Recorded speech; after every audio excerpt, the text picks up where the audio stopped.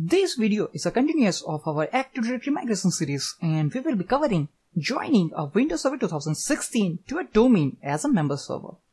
First, let's look at our Windows Server 2012 R2 domain controller. This is our domain controller, and our domain name is mylab.local. We assign an IP 192.168.49.5 to this domain controller. Let's look at Active Directory users and computers. Let's click on domain controllers. This is our domain controller name, and if you click on computers, right now we do not have any computer account under computers container. Let's move to Windows Server 2016 computer. So first of all, let's check the computer name of this server. Right click on start button, select system, and here you can see our computer name is WS2016, and this computer is currently part of workgroup. Now let's check the IP configuration of this computer as well. Let's open command prompt. At the command prompt, I'm going to type command ipconfig/all.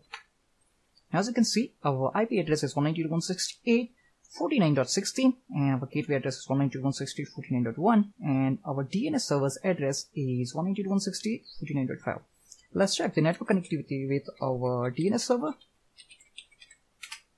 Here you can see we are receiving the reply from our DNS server. Let's use nslookup. And at the nslookup, I'm going to type the domain name mylab.local. And here we are getting the answer. The domain controller providing the answer is 192.168.49.5, and that is our domain controller. Let's type exit again. Now you can join your Windows Server 2016 computer to domain by clicking on change settings. That will open the system properties, and at the system properties console on computer name tab, click on change. Under member of, select domain, and here you have to specify the name of our domain. In my case, that is mylab.local. Then click on OK. You will be prompted to enter the credential of someone who has privilege to join the domain, such as domain administrator. So let's specify the credential of our domain administrator, and let's click on OK. Then you will receive a message, welcome to mylab.local domain. Let's click on OK.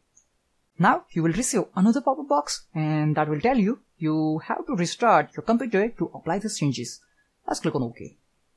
Let's click on close, and then again you will see another pop-up, and that will ask you, do you want to restart now or do you want to restart this computer later? Let's click on restart now. Let's move to our Windows Server 2012 R2 computer and click on computers container, right click on it and select refresh. Now here you can see we have one computer account, WS2016. Now let's move to our Windows Server 2016 computer. After restart, it will be a member server of our domain mylab.local. Now you are ready to log into our Windows Server 2016 computer with any user account from our Active Directory mylab.local.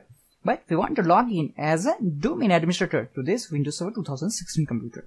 Let's use controller.delete to unlock this server.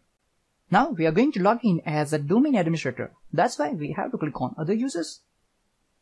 Now here you have to specify the login name of our administrator at mylab.local, and then we have to specify the password.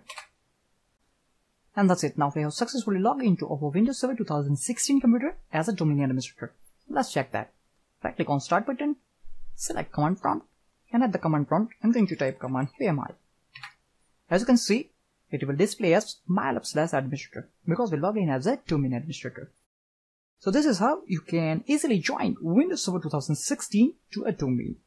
In the next part of this video series, we will prepare our Windows Server 2012 R2 domain for Server 2016 domain controller. And that's it for this video demonstration. Thank you for watching this video.